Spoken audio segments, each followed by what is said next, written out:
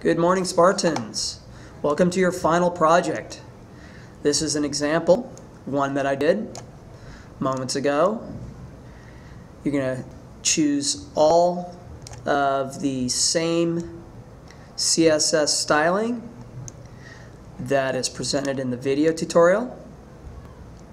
You're going to refer to the website that will list the requirements that you need, including 3 photos of a famous person, or rather 3 portraits, a photo associated with that person, and a quote. And I would like the copyright for the footer and the name to introduce that person. Okay? A couple of other effects that we have are drop shadows. This is a one-column, considered a one-column layout. Okay.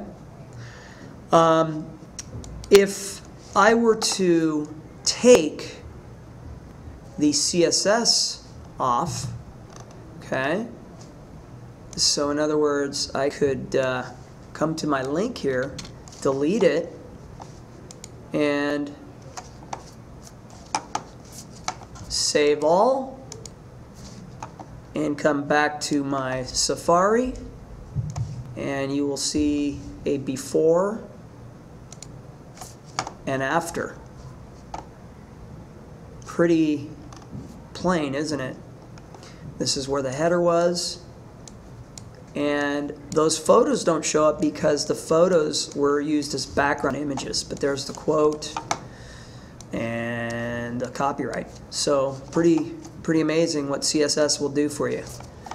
But of course I need to put that back, so I'm going to go ahead and drag that back in.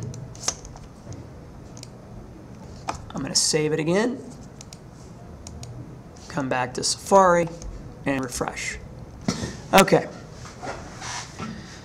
so I'm going to start from scratch, and along the way I'm going to be pausing to skip ahead, but I'll be explaining everything you must do, and you should have no problem following along.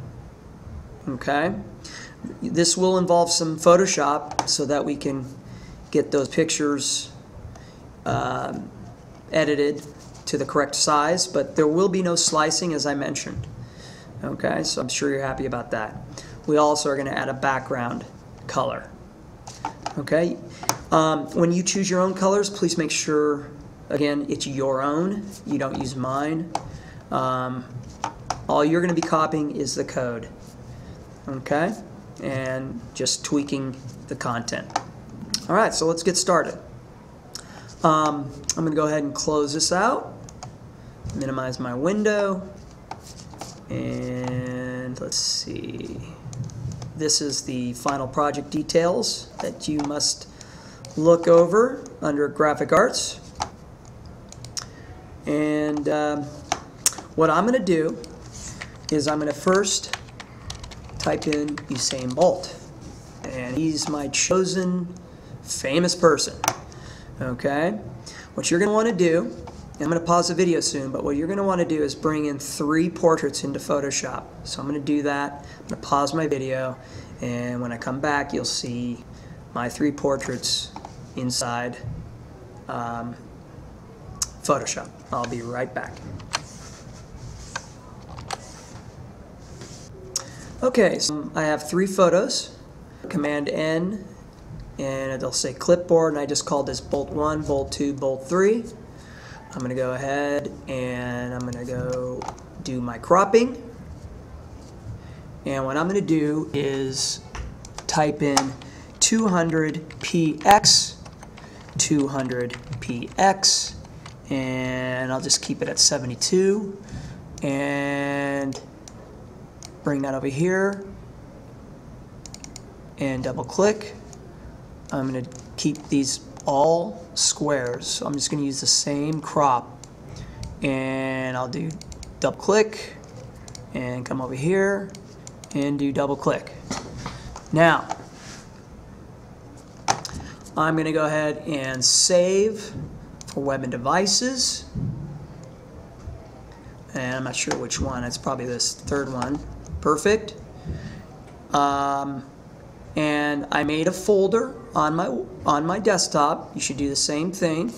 And I called my folder, let's see, what is it called?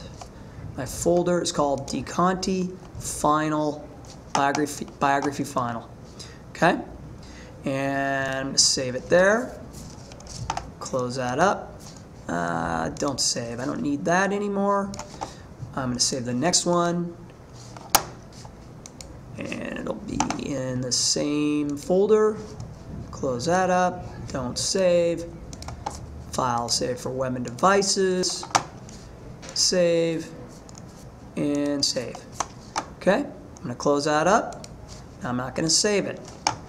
Now, I'm going to go back and I'm going to find another image. This one is going to be a non-portrait, and I'm going to have this one. Now, technically, even though it's him, it's not considered a portrait. So I'm going to go ahead and right-click. Do that again. Right-click, copy image, and go back into Photoshop, new, and I'll just call this Sprint. Make it easy, folks. Make it easy. Okay, I'm going to click OK and then do Command V. And this one's going to be the large photo. And let's see what the size is. I got to look at my cheat sheet here. Okay, my size is going to be 760 by 300. And that's actually bigger. The crop is going to be a little bit bigger.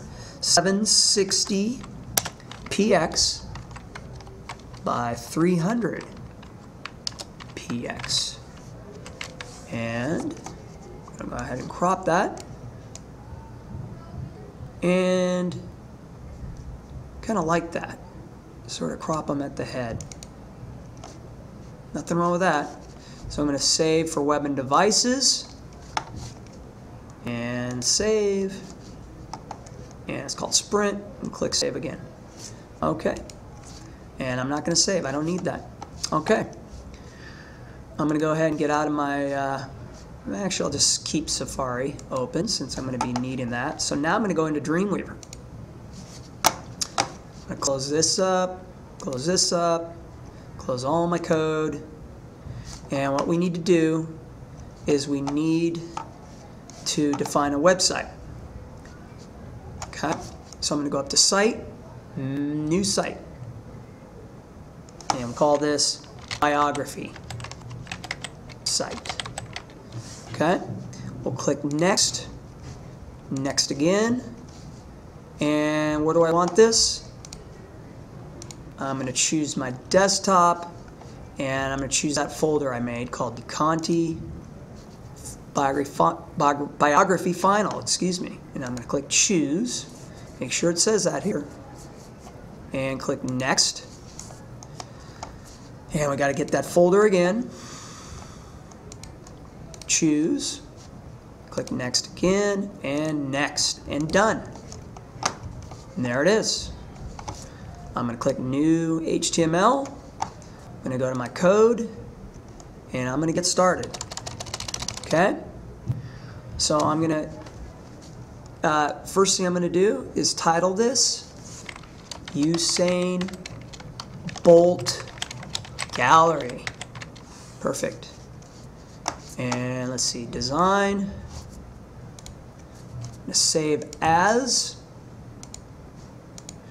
And no need to call this index. We can just call it biography. And I'll put bolt. Underscore bolt. Okay. Save it to my folder here. And you can see it's good to go. And let's preview this in Safari. There you go, Usain Bolt Gallery. Alright. Next thing I'm going to do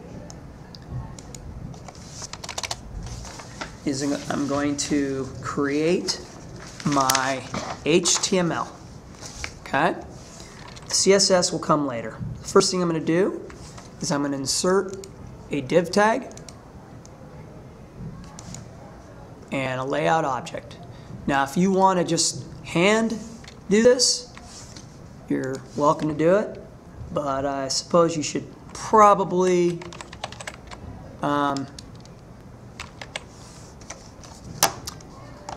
do what I'm doing here. We're going to click OK, and there it is, div ID. Okay, next in line is my header that has to go between the div tags of the wrapper. So I'm going to just move that all the way down. Okay, so my header is also a div tag, so I'm going to go ahead and insert that, layout, div tag. Okay, and we're going to call this header, and it's going to be an ID, and there it is. Now, what I'm going to put in here is a p tag, so I'm just going to get rid of the that content there, and I'm going to call this Usain Bolt Gallery. Okay, and there you go.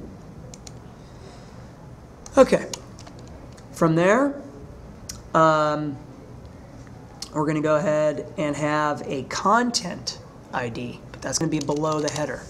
So I'll just get my cursor below and insert layout div tag. Okay, we're going to call this content. So in the content is where all the pictures go. So this is all below the header. Okay, first thing I'm going to do is delete the content placeholder text there. Okay, see what I'm doing? All right, I'm going to indent, so you can see, indenting a couple times, and I'm just going to hand code this. Sometimes it's easier for me. And I'm going to call this image, capital B-I-G, capital F-R-A-M-E. So big frame, and I'm going to close that up. Okay? So this is going to hold, it's a large div tag that's going to hold my images. And now, the next one I'm going to do is called an image holder. Okay? The image holder is going to contain an image. And in this one is going to be a class. And we haven't used the class tag before, or the class selector. Okay? But I'll explain that a little later, why we're doing that. And let's see, I'll call this inside here, we'll put a p tag, and we'll call this, I'm going to put Usain. Okay. And I'm going to pause the video briefly, and I'll be right back. Okay, so I had to clean some stuff up. So this closing div goes to this image holder. Inside that is div class called image, and to the right of that is Usain. If you look right here, you can see that. Okay. Now, go to a split view. I'm going to take all this right here, okay, and I'm going to copy it. All right. So I'm going to copy that, Command C, and what I'm going to do is hit return a couple times, Command V. Okay. I'm going to do it one more time. This is where my 3 pictures are going to go. So you see how I've gotten the order there. Okay. Image holder, image holder, image holder. Okay, next,